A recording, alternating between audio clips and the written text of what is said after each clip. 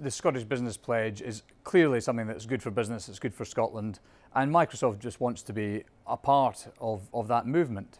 I think it's something that Microsoft puts a lot of time into considering how our workforce is reflecting the society that we operate in, and so it makes perfect sense for us to sign up to.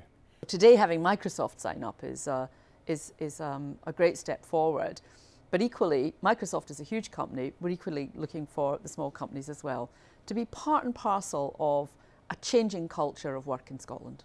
Microsoft put a great event on today, looking at the challenges really that face women coming into technology, but equally looking at the opportunities for young women. The event has basically been about women in technology and how we can attract more women into the technology area, how we can get women interested and get women to understand the area of technology and hopefully see a career for themselves within this area. You know, this is an area which is really growing in Scotland and in the UK as well.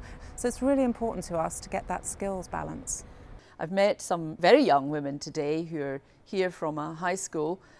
Some of them are also young women in modern apprenticeships in the digital industries. And really we're looking at effectively a massive skills gap in Scotland and the importance of employers looking right across the population for potential recruits, not excluding women from that, but also us helping young people overcome the barriers that can sometimes be placed in their way. I left university after my first year and an apprenticeship seemed to be the perfect fit for myself because I wanted to work and study at the same time but still we're working in the IT sector. Once you actually find out about apprenticeships that there is all the information there and you get so much support as you go through the programme, and Microsoft and Cisco both support you and do different programmes with you, so it's really, really good.